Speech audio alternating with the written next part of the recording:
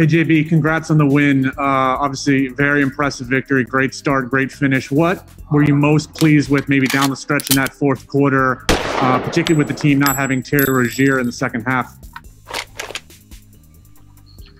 We talked to start the fourth quarter. Obviously, they're a great team. They're going to make a run. They're a heck of a team. And we said going into that fourth quarter, the huddle, I challenged them to have the best defensive quarter of the game. And, when I checked the numbers, they scored 3 minutes in the last 7 minutes. And I'd say our guys committed to the defensive end. They bought in. They were fully connected tonight from start to finish. Obviously, Milwaukee's going to make a run. They're a heck of a team. And we bounced back with resiliency. So to me, that's what this game was about. It's about full commitment on the defensive end, fully connected on offense and defense. And then you got to be resilient in this league. No matter what people are saying, the noise outside, inside, it doesn't matter. We just got to focus and do our job. Tremendously proud of our guys, just really proud of them, how they hung in there without Terry.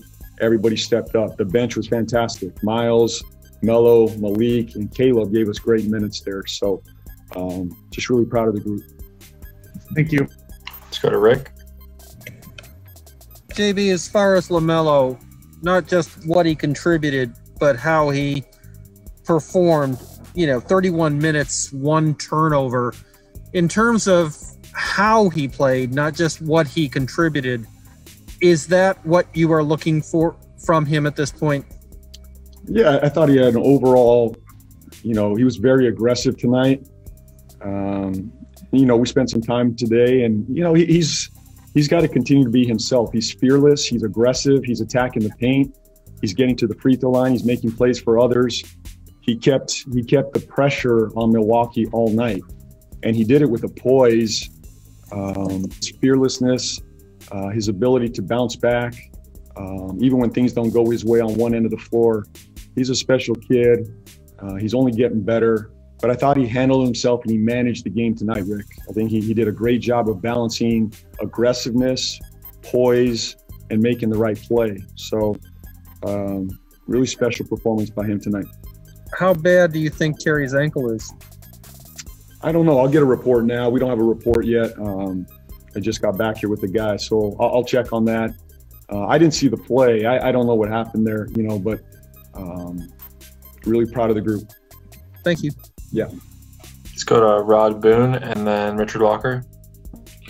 Hey, JB, you mentioned the bench. Malik Monk to give you 18 points and be efficient off the bench tonight. What did you see from him and how important can he be for you guys going forward to kind of give you the lift off the bench the way he did tonight? Yeah, he's been really good. The minutes he's earned.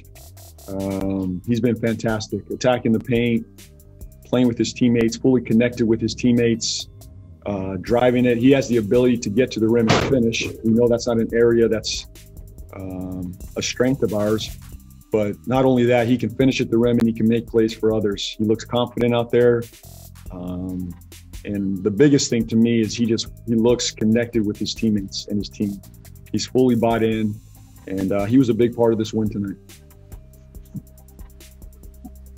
Coach Borrego, you talked about how in the fourth quarter you challenged the players. Lopez came out really fast and really strong. What did you do to kind of alter that fast start he had, because it seemed to kind of slow him down the second half of the fourth quarter?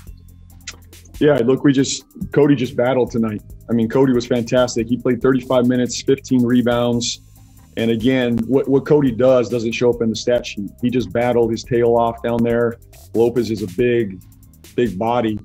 And we just stuck with our game plan. You can't take everything away, but our guys continued to battle, to challenge him. He made a few shots, but nobody hung their head. Every time they score, we continuously put pressure on them. And I've used this analogy with you guys. It's just like the 2-minute drill. We're constantly in the 2-minute drill. And tonight was the same thing. Our guards kept pressure on them even after they scored. Go to Steve Reed and then wrap up with Raphael Haynes. Hey, JB. Two-part question. First of all, with LaMelo, when was the last time you saw a guy who seemingly have that much fun on the basketball court? It just seems like when he's out there, he's laughing. I just really enjoy him playing the game. And secondly, with the Terry injury to Terry, would you anticipate that if Terry's unable to go, that LaMelo would would get to start for the next game? Yeah, let's see where Terry's at first. I don't want to jump the gun here. Let's just breathe for a minute, let the dust settle, evaluate where Terry's at, and make a call from there. Obviously we went with that lineup to start the second half, and the second half was really good. We got off to a good start again. I thought that group played with a lot of energy and poise. And what was your first question? You asked.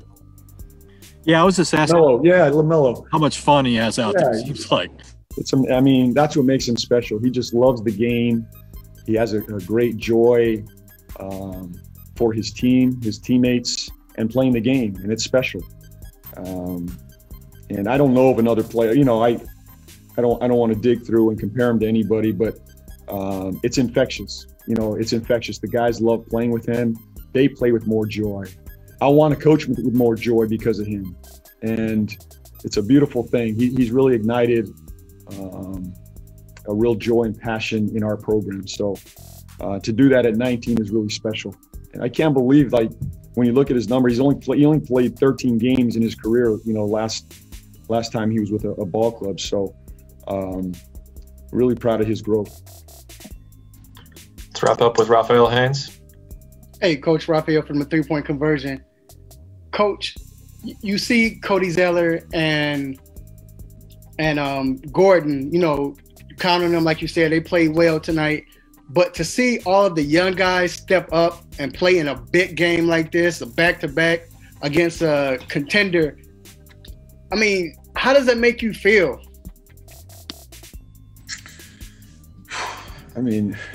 These guys have worked their tail off. We've been doing this for a while now, and we've laid a lot of seed over the last couple years. This didn't just happen overnight.